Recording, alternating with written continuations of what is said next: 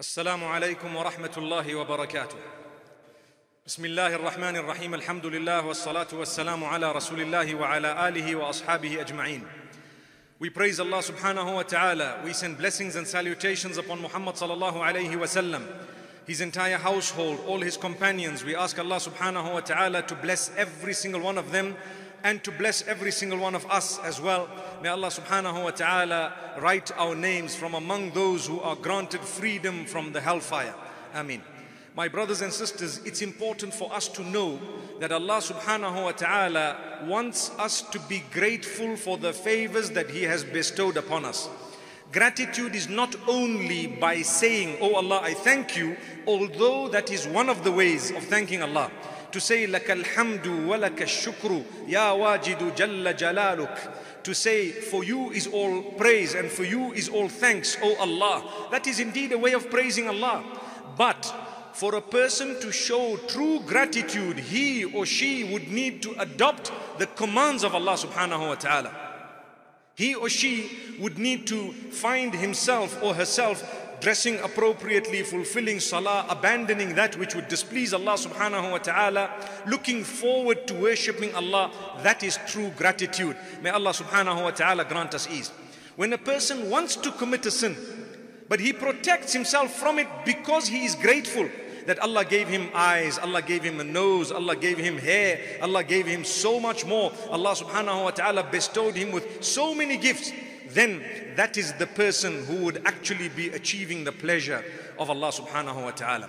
So Allah subhanahu wa ta'ala tells us, Surah Ibrahim, verse number 7, Allah subhanahu wa ta'ala says, وَإِذْ تَأَذَّنَ رَبُّكُمْ لَإِن شَكَرْتُمْ لَأَزِيدَنَّكُمْ وَلَئِن كَفَرْتُمْ إِنَّ عَذَابِي لَشَدِيدٌ.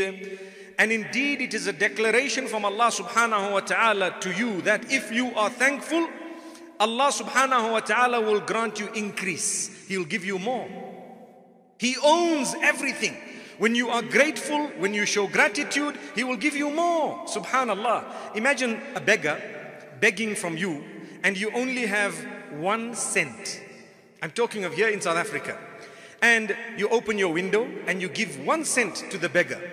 What did it displace of your wealth? Nothing. And the beggar is so thankful, so happy. "I really thank you. I appreciate it. I pray for you. God bless you." Whatever else the beggar says, what will happen to you? You'll say, hold on. Let me look for something else now. Right? You'll take out the 100 rand bill from your pocket and you say, "Take it." Well, nowadays if the beggars are sharp, they'll say, "I knew how to get that 100, didn't I?" May Allah subhanahu wa ta'ala grant us ease. But Allah subhanahu wa ta'ala's ownership is such that even the amount 1 cent displaces from our wealth, if Allah had to give entire creation whatever it asked for, it would not displace even that amount from His kingdom. That's how much He owns. That's what He owns. Subhanallah. So to show Allah thanks for whatever you have, even if it is a little, remember the only way of increasing the goodness Allah has given you, He says, through shukr, through gratitude, through gratefulness. And I've already explained what it is. But the second part of the verse is very scary. He says, "Whoever is ungrateful, let them know that my punishment is severe." Allahu Akbar. What is ingratitude? Ingratitude in 2 or 3 different ways. One of them is when you find yourself, Allah has blessed you in so many ways, but you still want to displease Allah. You still want to go and do that which will earn the anger of Allah. That shows that even what you have, you don't deserve it. Imagine a person, you give them a 100 rand bill and they throw it back at you and they tell you, "No way." They rip it in front of you. What will you do? You'll never give them again. May Allah subhanahu wa ta'ala forgive us. These are small, silly examples that have come to my mind right now. But the idea, I'm sure we understand what is being said here. Show gratitude to Allah. Stay away from sin. Because if you show ingratitude, then definitely Allah subhanahu wa ta'ala will not only take away what He gave you, and then you will regret. But on top of that, He may, subhanallah, He may decide to punish you. May Allah subhanahu wa ta'ala not do that to us. To punish us out of what? Out of the fact that we were not grateful for what He gave us. Subhanallah. No other sin. The sin was, I just wasn't grateful. Allah gave me food, I still went for haram. Allah gave me drink, Allah gave me security. Allah says, okay, if you don't want to be thankful, we will take it away. I usually give an example of, and this is another example I said off the cuff. Say the headscarf. If we don't cover our hair, I'm talking here of the women, and even the men, if we don't dress properly, like I've said, you know, the dress code is not only for women in Islam, it's also for the men. If we don't cover our hair, for example, where we are allowed to cover it in a country like this, beautiful, you have the freedom, alhamdulillah. There will come a time when perhaps that freedom will be taken away and they will prohibit it and ban it like they have done in some countries of the globe. Now, people will tell you, you know what, it's too late. No, may Allah subhanahu wa ta'ala bless us. May He strengthen us. May He make us from those who are grateful. The fact that we can come to the masjid, we can identify ourselves as Muslimin. The fact that we enjoy the freedom. Allahu Akbar. Make use of it, my brothers and sisters. If you don't, a day might come when that won't be there. May Allah subhanahu wa ta'ala help us all. What a beautiful lesson.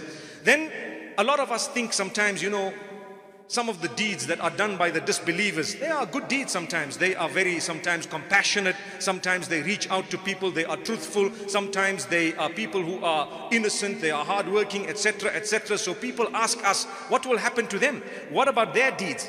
You know, the first question, that is, what will happen to the kuffar who are good people? I would like to answer it by saying, my brother, my sister, on the day of judgment, we are taught that every one of us will be saying, nafsi, nafsi, worried about himself. So stop worrying about everyone and everything else. Worry about yourself. Remember that, you know what? You need to pack away as many good deeds as you can before the day that those deeds won't help anymore unless they were done before you died. May Allah subhanahu wa ta'ala bless us. As for the kuffar who've done good deeds, Allah says quite clearly, I don't oppress anyone. I will give them the recompense of their deeds in this world. In such a way that because of their disbelief in the hereafter, we kept nothing for them there. Imagine you talk to someone and they don't believe in the hereafter. And then a friend says, but he's such a good man. You mean when he dies and then he's going to go to hellfire? Well, to be honest, he doesn't even believe that there is a hereafter. What are you worried about? Talk to him first about the hereafter. If he decides, okay, I want to believe in it, now we can talk about how to save yourself from it. But what's the point of someone saying, you know what, transfer the money into my bank account when he doesn't have an account? Allahu Akbar. He wants good deeds, but he's got no account to put those good deeds into. First, you got to open your account by declaring your belief, and thereafter you will be able to amass those good deeds. May Allah subhanahu wa ta'ala help us. So my brothers and sisters, Allah subhanahu wa ta'ala says, verse number 18 of Surah Ibrahim, مثل الذين كفروا بربهم أعمالهم كرماد اشتدت به الريح في يوم عاصف. The deeds of those who disbelieve are similar to the ashes that are strewn on a day of heavy, heavy wind, where you find the ash. You know, ash is something, the result of something that was burnt totally. You had your deeds, you did them. In return, Allah gave you good health. Allah gave you wealth. Allah gave you happy holidays in Hawaii and Honolulu. Allah subhanahu wa ta'ala gave you kids who were probably gorgeous, absolutely good looking. You had a lovely home and every form of peace and serenity and stability. Those were your coupons, the good deeds you did in this world. Allah says, we gave you. What did we give you? Goodness in the world as well. You believed in the world, you worked for the world. We gave you the world. Those who work for the hereafter, those are the ones we will give the hereafter to. Do we understand now what is being said? So my brothers and sisters, this is Allah. He is reminding us, for us as believers, do not only work for this dunya. This world is only a small portion. Remember, the bulk of it is going to be needed after you close your eyes. Remember that. Most of it. And I want to ask you a question. We all know people who've died, right? How long have they died for? Most of them longer than they were alive. Someone was alive for 70 years. They are now dead. For the last 200 years, they've been dead. So what this means, common logic, we will be alive only for a short period of time. The rest of it will actually be while we're dead. May Allah subhanahu wa ta'ala grant us a deep understanding. Still, man becomes deceived by the devil. This is why Allah says in verse number 22 of the same surah, the devil will come to you and make a promise, yet he owns nothing. And Allah has made a promise and Allah owns everything. And on the day of judgment, the two of you are going to meet. Who? The devil is going to come. You're going to have an opportunity to talk to him. And the devil, the people who were led astray by the devil will tell the devil, hey, why did you lead us astray? The devil will say, hang on, I had no authority over you. I just made things look nice and beautiful and you fell for it. That's all. وَقَالَ الشَّيْطَانُ لَمَّا قُضِيَ الْأَمْرُ. Shaitan will say, when everything is over, when the affair has been decided, you know what Shaitan will say? إِنَّ اللَّهَ وَعَدَكُمْ وَعْدَ الْحَقِّ وَوَعَدْتُكُمْ فَأَخْلَفْتُكُمْ. Allah promised you a good promise. Allah made a promise to you. I made a promise, but I was actually cheating you. That's what he says. You fell for it. Subhanallah. And then he says, وَمَا كَانَ لِيَ عَلَيْكُمْ مِنْ سُلْطَانٍ إِلَّا أَنْ دَعَوْتُكُمْ فَاسْتَجَبْتُمْ لِي. I had no authority over you except that I called you and you immediately responded without even a big effort from on my side. You know, when Shaitan wants you to commit sin, for some strange reason, a person will spend hundreds of thousands of rands on the bottle, on drugs, gambling, adultery, girlfriend, everything else. He'll spend hundreds of thousands, but he will argue about the amount to be given as sadaqatul fitr on the day of Eid, whether it's 22 rands or 50 rands. That's the debate. Allahu Akbar. He will argue. And it becomes such a big figure. But 5 minutes before that, he was on the phone with his girlfriend and he said, don't worry, I'll transfer to you. How much do you want? She says, well, 10 grand will be okay. I'll give you 20, it's fine. May Allah forgive us. The point I'm raising is haram, we're ready to spend on. Halal, that which is for the sake of Allah. May Allah subhanahu wa ta'ala help us. Remember, the minimum may be a certain amount, which we cannot change because it is revealed by Allah and His Messenger when it comes to sadaqatul fitr. But that is not the ultimate amount in the sense that you can give more. It's better to give more. If someone says, look, the amount I owe is X, but I would like to give X plus Y plus Z. Is there any harm in that? No harm. Give. May Allah subhanahu wa ta'ala bestow upon us His virtue. And may Allah subhanahu wa ta'ala grant us ease. Look at this devil. So save yourselves from the clutches of this devil by understanding his plot and his plan. He will come and beautify things. Go back to Allah. This is why sin is very easy to commit, but wake up for Salatul Fajr.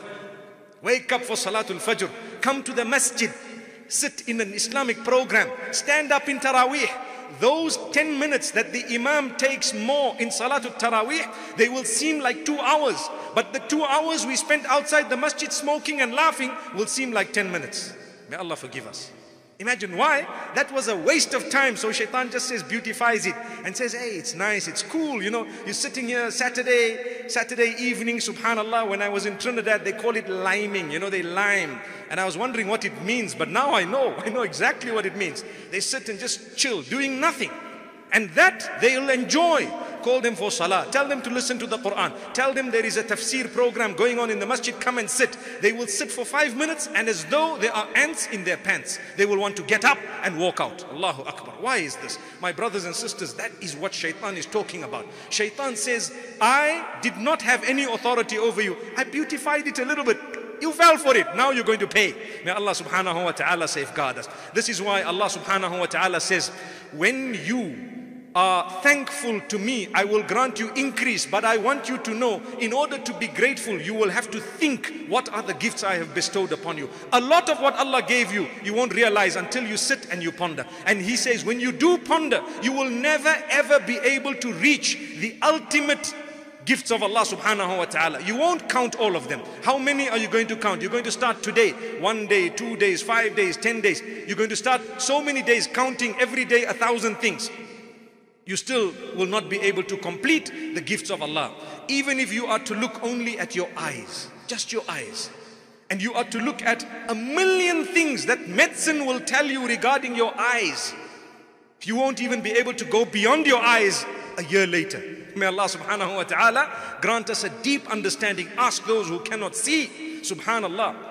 Imagine with your eyes and with our eyes, we don't have a little knob on the side where we need to focus and make sure we can see properly, etc., etc. Brother, you just come out, the thing adjusts on its own to the light, to the darkness, to whatever it is, etc., etc. Everything is done, planned by Allah, gift of Allah. If we were in prostration our entire lives to thank Allah only for the way the oxygen is filtered into our system, wallahi, it would not be enough.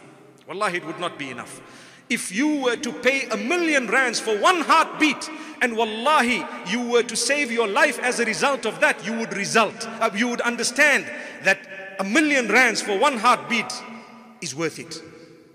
Is worth it. Imagine if you had to pay that for every heartbeat, and you have 136,000 heartbeats a day. What would you pay? Say you had to pay 1 cent per beat. My brothers and sisters, can you not read Salah at least? Can you not fulfill the 5 daily prayers at least? Save yourselves. Allah gave you 136,000 heartbeats every single day. If one had to stop, it would declare almost the end of you. And yet you can't even get up for Salatul Fajr. May Allah subhanahu wa ta'ala help us. May He guide us. May He definitely keep us away from the clutch of the devil. We think we are healthy, but wallahi, a split second, you just need a doctor to tell you, brother, there's a tumor in your brain. May Allah safeguard us. May Allah subhanahu wa ta'ala cure all those who are sick and ill. So verse number 34, Allah says, وَآتَاكُم مِّن كُلِّ مَا سَأَلْتُمُوهُ. Allah has given you everything that you have asked Him. وَإِن تَعُدُّوا نِعْمَةَ اللَّهِ لَا تُحْصُوهَا. And if you are going to count the gifts of Allah, you will never ever be able to contain them. You won't be able to circumscribe them. You won't be able to jot them all down. Allah says, never. إِنَّ الْإِنسَانَ لَظَلُومٌ كَفَّارٌ. Indeed, man is not only oppressive and a wrongdoer, but he is filled with ingratitude. May Allah subhanahu wa ta'ala make us the exception. May we not be from among those who are ungrateful. May Allah subhanahu wa ta'ala forgive us. Then we have another very interesting verse that Allah subhanahu wa ta'ala has revealed. This verse is informing us about how we should not become depressed when the oppressor, according to us, is not being dealt with. It is Allah who will deal with him, and Allah knows that He is letting him off for a certain period of time. Allah says Allah is not oblivious of those who are oppressors. When someone does wrong to you, or when you do wrong to someone, just because you are living, mashallah, healthy and happy, does not mean that Allah doesn't know what you've done. He knows. He's giving you a time to turn, to repent. And when the fixed time comes, He will get you. Allahu Akbar. Listen to what Allah says. Verse number 42, Surah Ibrahim. وَلَا تَحْسَبَنَّ اللَّهَ غَافِلًا عَمَّا يَعْمَلُ الظَّالِمُونَ إِنَّمَا يُؤَخِّرُهُمْ لِيَوْمٍ تَشْخَصُ فِيهِ الْأَبْصَارِ. Don't think that Allah subhanahu wa ta'ala is oblivious of those who are oppressors, of the deeds of those who are oppressing others. Don't think Allah doesn't know what is happening across the globe. Don't think Allah doesn't know who is wrong and who is right. Allah knows absolutely everything. He says He gives respite to them for as long as He wishes, up to a certain time when the eyes shall meet. May Allah subhanahu wa ta'ala protect us all. It's very interesting to talk about how others will be dealt with by Allah, but we forget that sometimes we are the wrongdoers. We are the wrongdoers. We do wrong to our family members, sometimes to our brothers and sisters, parents, children, whoever else it may be. Allah says, don't worry, we know what you're doing. We have you in our control. We know. Allahu Akbar. May Allah subhanahu wa ta'ala safeguard us. And this is why Allah says, those who see the punishment on the day of judgment, they will say, oh our Rabb, why don't you send us back so that we can do good deeds once again? Now we've seen. Allah says, what was the point? No point. You know, Iman means to believe, believing in the unseen. If you've seen it, what's the point? Allahu Akbar. If you have seen something, you don't want to call it Iman. Iman is belief. If you translate the word belief, it's connected to something within your heart. I believe you, which means I believe. For example, all of us here, subhanallah, when we listen to the Quran, we are absolutely convinced that it's the word of Allah revealed to Muhammad sallallahu alayhi wa sallam. Jibreel alayhi salatu wa salam came down with it. Convinced. If I ask you, did you see Jibreel alayhi salatu wa salam? You'll say no. But I believe that belief is more concrete than me looking at you right now. This could actually be more fake than, subhanallah, what we firmly believe regarding revelation. May Allah subhanahu wa ta'ala strengthen our iman. May Allah subhanahu wa ta'ala help us. And may Allah subhanahu wa ta'ala bless every one of us. So Allah says, وَأَنذِرِ النَّاسَ يَوْمَ يَأْتِيهِمُ الْعَذَابُ فَيَقُولُ الَّذِينَ ظَلَمُوا. Warn the people regarding a day that the punishment will come, and then the oppressors or the wrongdoers will say, رَبَّنَا أَخِّرْنَا إِلَىٰ أَجَلٍ قَرِيبٍ. O our Rabb, grant us respite. Grant us respite to a short period of time, to a short appointed time, meaning just give us a little bit more time, oh Allah. And Allah subhanahu wa ta'ala says, no, that is not what is going to happen. When the fixed time comes, Allah subhanahu wa ta'ala will punish. May Allah subhanahu wa ta'ala not do that to us. Brothers and sisters, we move on to the next surah, Surah Al-Hijr. And in it, there is something very interesting. You know the term Hafiz. Hafiz in our language refers to a person who has memorized the Quran, right? Or a Hafiza. In our terminology, we say this one is a Hafiz. That means this person has memorized the Quran. But the word Hafiza actually means to protect, to safeguard. That's what it means, to safeguard. What have you safeguarded? Many people will say, well, they have safeguarded the Quran in their hearts. That's what they will say. They have protected the Quran by learning it such that you can take the book away, but they will be able to recite the words of the Quran. They will. So Allah is telling you something very interesting to let you look at it from a different angle. Listen to what He says. Verse number 9. إِنَّا نَحْنُ نَزَّلْنَا الذِّكْرَ وَإِنَّا لَهُ لَحَافِظُونَ. We have revealed this Quran. The Quran here is referred to as a dhikr, the reminder. We have revealed this Quran and we will definitely protect it. That's what Allah says. We will make sure it remains intact. Okay. Now let's go back to what I was saying moments ago. If Allah promises you that He is going to protect the Quran, when you make an effort to memorize it, Allah will look after you because the Quran is in your heart. So if you want to save yourself from calamities in this world and the next, your best bet also is to memorize the Quran. When you are memorizing the Quran, you're moving, you have Allah's word inside you, and you are moving around. There is a special care unit, VIP protection for you, because you know what? You have the Quran in your heart. You are not just an ordinary person. So this is why Allah says, we will look after the Quran. If you have made an effort to memorize it, you automatically fall into this verse. Many people, when they read the verse, they think, oh, that means Allah is going to protect the Quran from any change, etc. Yes, that's true. But how? In so many different ways, including us memorizing it. It's a gift of Allah. No book, even the one you have written yourself, is memorizable by you. Allahu Akbar. Besides the Quran, everyone knows that. And this is why Allah subhanahu wa ta'ala tells us, I will protect it.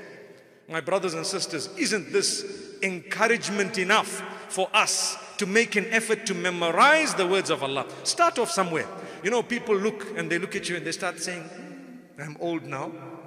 I'm old. If I was younger, maybe. My brothers and sisters, let me give you some motivation. The Sahaba radiallahu anhum, the bulk of them who memorized the Quran were beyond the age of 40. Do you know that? They were all old people. They were not young children. They were elderly, meaning old. They were not kids in their teenage. The majority of them were older than that. And they memorized the Quran. But there was dedication. They never gave up. They knew you want to do something, you will do it, no matter how old you are. Brothers and sisters, one verse a day. Are we ready, inshallah? One verse a day. Are we ready, inshallah? May Allah subhanahu wa ta'ala grant us that. I really hope we can follow that through. It's not so difficult. In fact, you can start off by memorizing the short surahs. You can start off by memorizing some of those surahs that you hear very often perhaps. And then make an effort, just one verse a day. And I promise you something interesting that Allah tells us through the hadith of Muhammad sallallahu alaihi wasallam. He says, "Innamal a'malu bin niyyat." Indeed, every action or actions shall be judged by their underlying intentions. Every action will be judged by the intention. So if I had an intention of completing the whole Quran and I was dedicated and I actually started one verse at a time and I did not finish, I died before I completed it. What's the deed that will be written next to my name? a person who memorized the whole Quran. Why? Because that was my intention. I didn't manage to finish it. Subhanallah. You are walking towards the masjid, suddenly you die. What happened? You will be written as one who was gone to the masjid. Because that was your intention. That is how Allah judges. That is the gift of Allah subhanahu wa ta'ala. So this is why, my brothers and sisters, if you dedicate yourself, you have every day a small portion, very small, still, for as long as there is consistency, you have saved yourself. May Allah subhanahu wa ta'ala have mercy on us so that we can achieve that. Ameen. So my brothers and sisters, that was something really great that I'm sure we've learned here this evening. Also, something we need to know. Arrogance is hated by Allah, detested by Allah subhanahu wa ta'ala. I want to tell you something else. I'm going to word it slightly differently because I want us to look at it from a different angle. We all know the sin of the devil, Iblis, was that he did not prostrate. To whom? To Adam, right? Iblis refused to prostrate to Adam. As a result, he was cursed. He was the one who was the devil, known as Shaitan. What made him refuse? His arrogance. He thought he was too big, etc. Iblis was asked to prostrate to Adam by Allah. He didn't. How many times was he asked? Once. How many sujood was it? One sajda, one prostration. Because he rejected one prostration, he was cursed forever and ever. Brothers and sisters, you know where I'm going. We have been instructed by Allah to prostrate not to Adam, to him himself. How many of us don't? Think about it. My brothers and sisters, think about it. We always talk about Adam alayhi salam. We talk about the devil. We talk about Iblis. We talk about how Allah told him prostrate and he didn't. But where are you? When Allah told you to prostrate, you are also not prostrating. What about that? You might argue and say, okay, I still believe. I ask Allah's forgiveness. I'm not arrogant. But come on. It's also lack of prostration. And not to a creature of Allah, but to Allah himself. And you didn't. My brothers and sisters, let's change our ways. Prostrate for the sake of Allah. Fulfill your duty unto Allah 5 times a day. And I promise you, you will find yourself saved from the clutches of the devil. My brothers and sisters, it is a serious matter. The first thing you are going to be asked about when you close your eyes as you are leaving this earth is going to be your prayer, from amongst the first things. May Allah subhanahu wa ta'ala forgive us on that day. We have shortcomings. From today, promise Allah, oh Allah, I will read at least my farad. I'm going to make sure I don't miss it. It's not difficult. Allah's given you 24 hours of the day. It will not take you more than 24 minutes to fulfill the farad 5 times a day. And then you expand on it. I'm not saying stop on that. You will expand, but this is the bare minimum. My brothers and sisters, every time you hear the verses of the Quran, such as the verse 30 and 31 of Surah Al-Hijr, where Allah makes mention of Iblis not prostrating, think about how we also do not prostrate. Never look at that story without considering our own guilt. May Allah subhanahu wa ta'ala forgive us all. I'd like to end on that note, my brothers and sisters. Remember, Allah is most forgiving, most merciful. Allah subhanahu wa ta'ala is waiting. He's waiting for you. He's waiting for me. He's waiting for everyone to turn to Him. Brothers and sisters, we are still alive. We are still breathing. There is a lot of hope. My brothers and sisters, let's turn to Allah. Give up our bad ways and habits. They won't get you anywhere. They only will cause depression, chaos, stress, split, disunity, everything of that nature, sickness and whatnot. But Allah subhanahu wa ta'ala is telling us quite clearly that if you turn to me, you will find me most forgiving, most merciful. May Allah subhanahu wa ta'ala bless us all. Wa sallallahu wa sallama wa baraka ala nabina Muhammad. Subhanallahi wa bihamdih. Subhanakallahumma wa bihamdik. Nashhadu an la ilaha illa ant. Nastaghfiruka wa natubu ilayk.